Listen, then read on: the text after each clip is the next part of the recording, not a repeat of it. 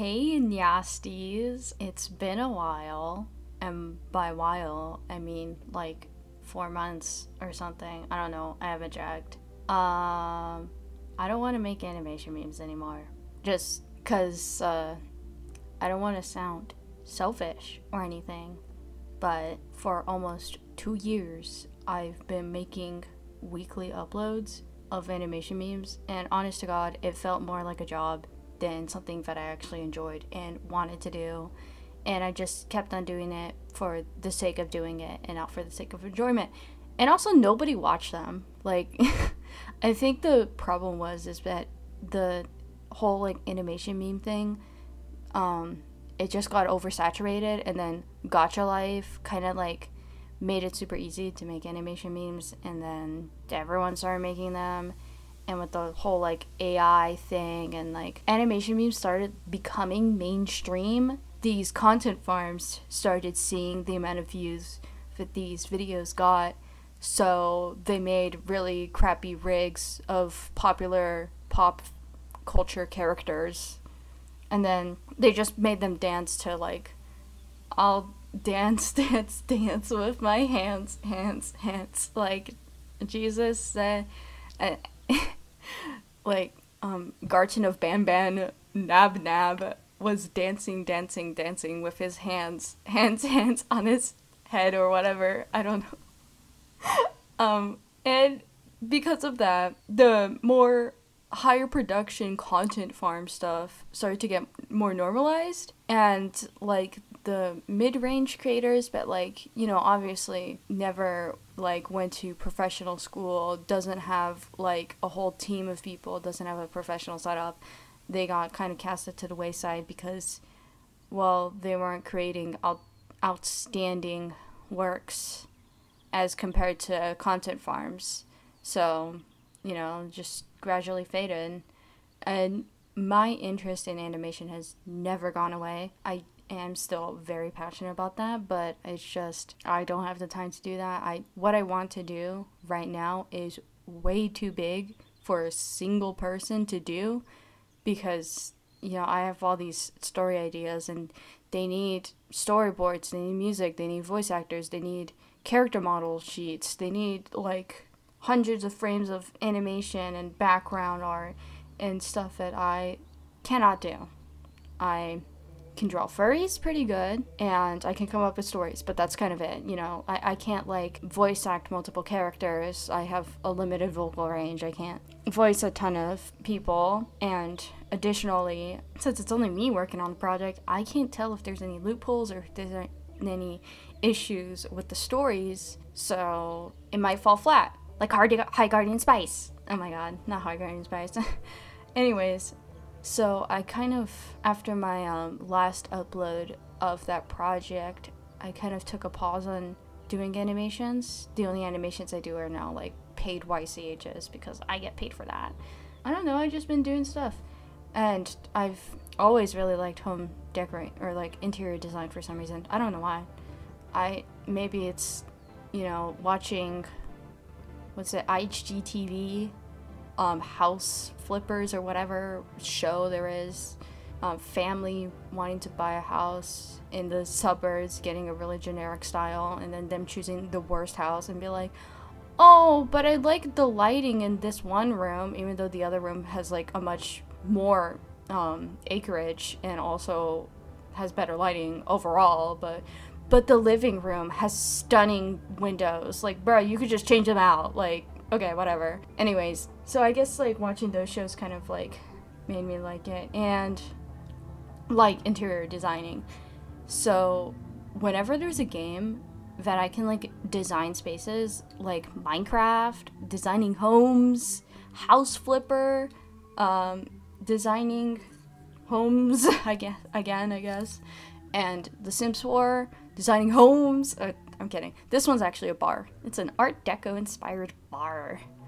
If you can't tell, but it's Art Deco. I don't know. If you can't.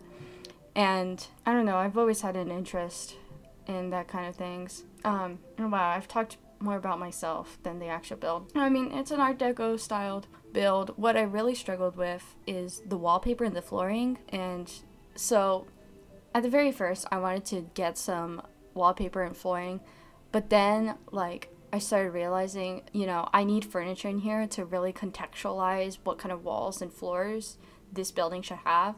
So then I decorated it, and then when it came to wallpaper and flooring, I realized, like, oh, some of these don't really match, and I really don't like it. So it was a little bit of a struggle. And also the reference images that I have were not the best. I mean, they were decent, but they weren't really like going for this like 2-floor bar style in The Sims 4, obviously, because these were built in the 1920s. They did not have Sims 4 in the 1920s. Who could have guessed? So I kind of had to, like, you know, be creative, you know, wonder, like, if this space did happen, or not did happen. Wait, I don't think they had jukeboxes in the 1920s. Why did I add that? Okay, whatever. I'm not gonna question that. I'll just say, like, it's renovated or whatever.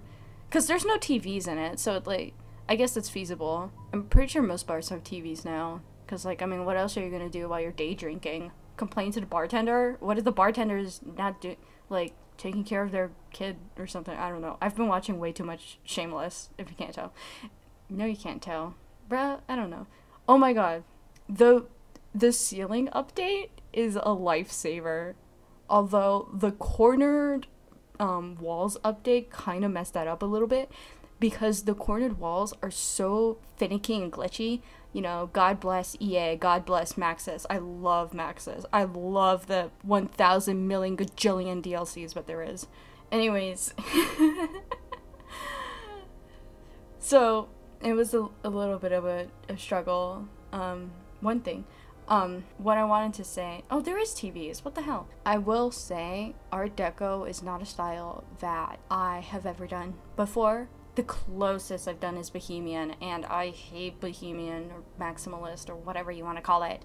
It's ugly. I don't like it. There's too many colors. It hurts my eyes. It hurts my brain. I want everything to be in grayscale or pure red, because I love the color red, and I'm obsessed with the color red.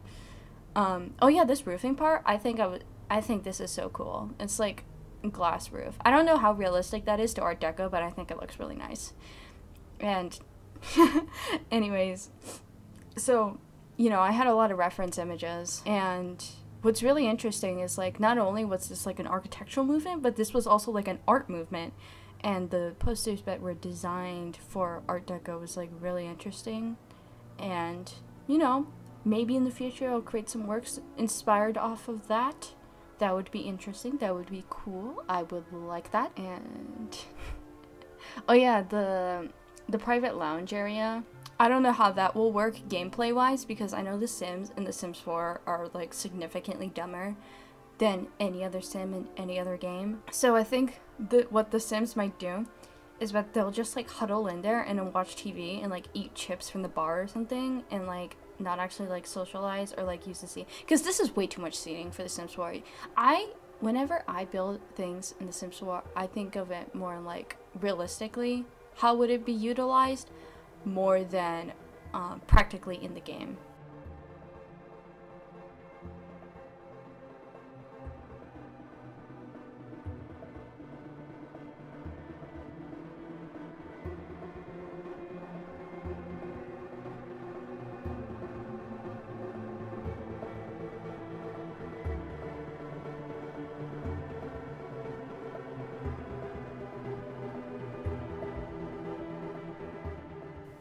Oh yeah, this part, the decorations part, I struggled real hard, because I feel like it's such an awkward space, because there's already a bunch of seating indoors, so I don't want to put seating outdoors, so I was just like finicking around and whatever, you see.